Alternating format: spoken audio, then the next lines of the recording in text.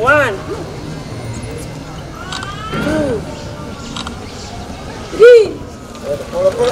Pole sasa.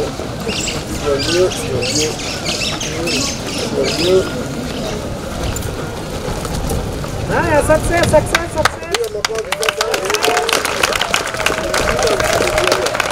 Tuliweza kupata applications kadri ya 1000 na wanafunzi ambao tulikuwa tunawahitaji walikuwa wanafunzi 102. Hao wakiwa wavulana 46 na wasichana 56. Hawa ni wanafunzi ambao wako distributed across our county, the 6 sub-counties. Na siku ya leo tulikuwa tunakuja kuwa flag off, kuwaongelesha na kuwapatia heri njema pamoja na wazazi wao. Udhamini ambayo wanafunzi hawa wanapewa ni watalipiwa karo ambayo imeidhinishwa na serikali katika viwango vya shule ambayo watajiunga nazo.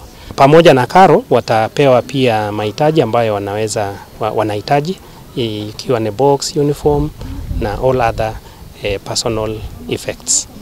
Wanafunzi hawa tumeweza kuwaongelesha na maongezi yetu yameweza kulenga nidhamu shuleni, nidhamu nyumbani, kutia bidii na kutojiingiza na mambo ambayo yanaweza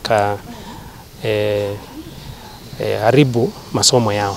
Hii ikiwa ni mambo ya mihadarati, dawa za kulevya, pombe, ugaidi nini. Tumewaongelesha vizuri na tunatumainia kwamba wanafunzi hawa watafanya vyema.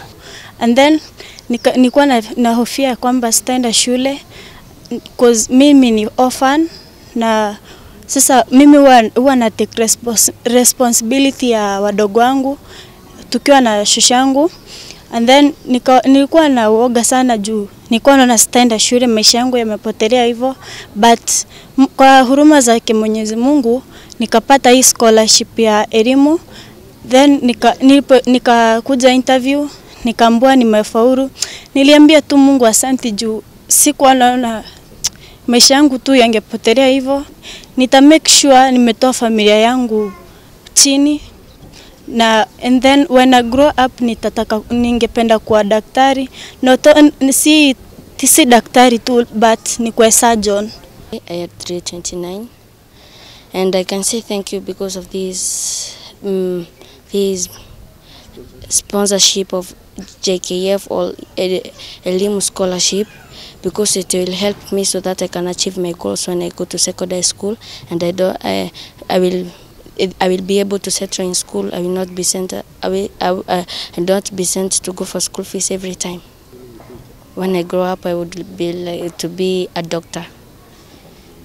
Tumewaambia watie bidii ndio wakirundi kwa society, wakimaliza masomo yao waweze kujenga hii taifa kwa njia mbalimbali, waweze kusaidia wazazi wao na hata watoto wengine wao ambao wako nyuma yao, ndio waweze ku-uplift standards za kwao na hata kwa society.